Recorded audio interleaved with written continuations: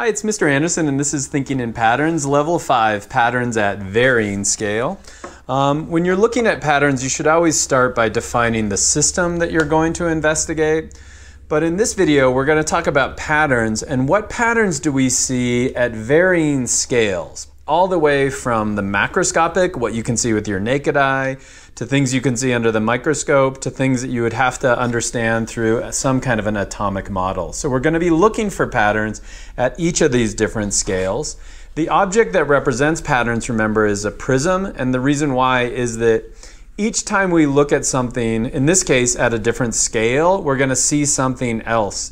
And looking at the patterns and how they compare at different scales tells us a little bit about what's going on with that material. After you watch this video, you should be able to understand patterns at varying scales in common things like salt or sodium chloride, or something like fool's gold, and trying to figure out what's going on at the atomic level that describes what we're seeing. But we're going to start by looking at wood, and we're going to start by defining the system that we're going to investigate. So we're going to be investigating wood, but what we're using is this scale block, because we'll be looking at wood at the macroscopic, microscopic, and then atomic scale. And so I can break it apart into those different scales. This would be the macroscopic. This would be what it looks like at the microscopic, and this is what it looks like at the atomic scale. So this is what wood looks like if I look at it under the microscope. This is what it would look like if we're looking at all the atoms inside. So what we're going to go through and do is just recognize what are the patterns at each of these different scales. So I'll do this first one, and then I'll have you do one on your own.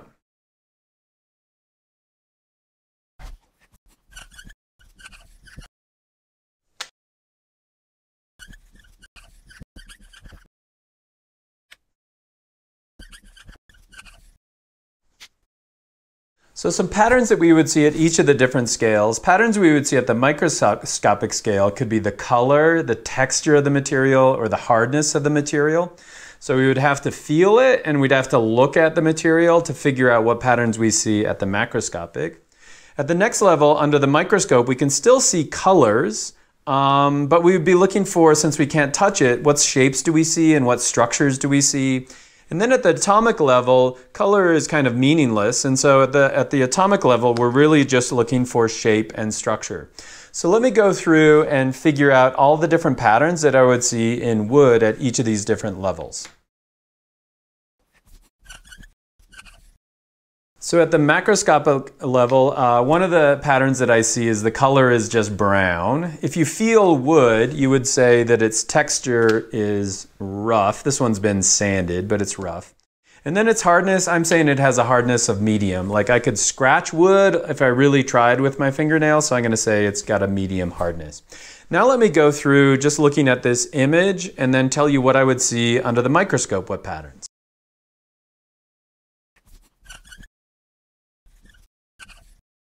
So at the microscopic level, I see the color being kind of brown, but we're seeing different stripes. When it comes to the shape, I see long lines. And then when it comes to the structure, when I was looking at the microscope, it almost looks like cylinders, like little tubes that are connected together.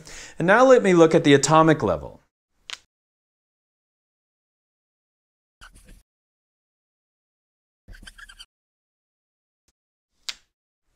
Okay, at the atomic level, what I see is that there are these little rings, so there's carbon rings, and then these lines are connected together. So I'm seeing these rings that are connected together in a linear fashion. So what can I start doing is I can start looking at patterns. So what patterns at the macroscopic level could I explain by looking at patterns in the microscopic level? So for example, wood feels very kind of smooth in one way, but rough in the other. And the reason that might be is because of these little cylinders that are in the wood that run in just one direction. Or if we're looking at the shapes, these rings are put together in lines, and maybe the lines at the atomic level kind of contribute to the lines that we see at the microscopic level. Or another one might be maybe these rings, the rings at this atomic level contribute to the overall structure of these cylinders that we see at the microscopic level. So all I'm doing when I'm looking for patterns at varying levels is I'm looking for patterns at each of these levels and how could they help us understand what's going on at the macroscopic level. So what I'm going to do is clear these off, and what I want you to try to do is go through the same thing. We're going to use another material you're probably familiar with, and that's going to be graphite or pencil lead. All right, I've changed this out, and now we have graphite. So we're going to be looking at graphite. Graphite at the macroscopic level is going to be what we have in pencil lead. If we were to look at it at the microscopic or the atomic, it's going to have a different appearance. So I'll put these out. So what I'd like to have you do is go through and try to figure this out based on graphite. I've kind of left these big patterns that you would see at each of those levels. So what you're going to try to do is figure out what goes below each of those. If it's easier, I put a Google slide deck below this video, so you could use that, and there's maybe more detailed pictures of the graphite at each level. So pause the video, try it on your own, and then come back and let's see how we compare.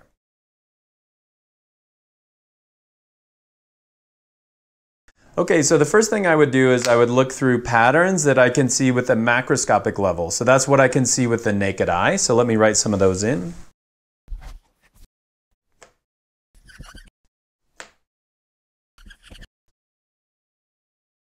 So I found the color of graphite to be black, its texture is rough, and it's really soft. That's why it's pencil lead. It can be knocked apart just by the paper itself. Now let me look at the microscopic level.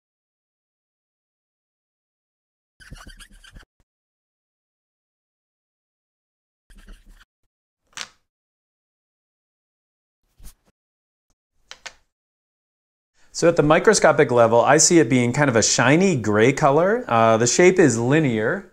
And then the structure, you have little layers that you can almost flake off. And so I could say, maybe these layers are what contribute to the hardness being very, very soft. Or the color at the microscopic contributes to the color at the macroscopic. Now let's look at what's going on as far as patterns at the atomic level. So at the atomic level, what I see are these little hexagonal rings. It's hard to see, but there's little hexagons in here. And then those are connected together in layers. When I was looking at the wood, the layers kind of were connected, but here with the graphite, the layers aren't so connected. So maybe those layers contribute to the layers that we would see at the microscopic level. Or maybe those layers contribute to the softness overall.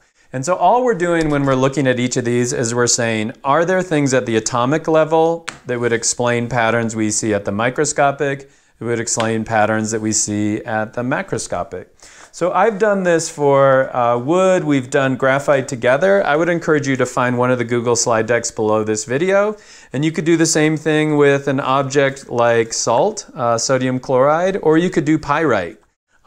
This is fool's gold, and see what patterns are you seeing at different levels, and how do those patterns at varying scales allow us to see things that we normally couldn't see, patterns that help explain their structures. So that's level 5, that's patterns at varying scale, and I hope that was helpful.